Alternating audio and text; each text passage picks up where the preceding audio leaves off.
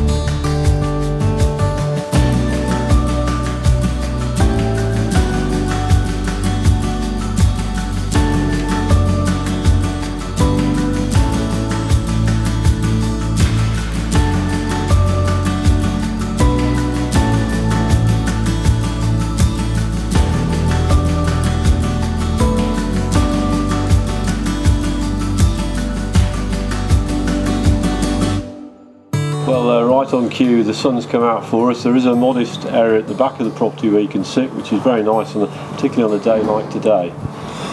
Thank you, Richard. Such a beautiful offering. We look forward to showcasing this property very soon.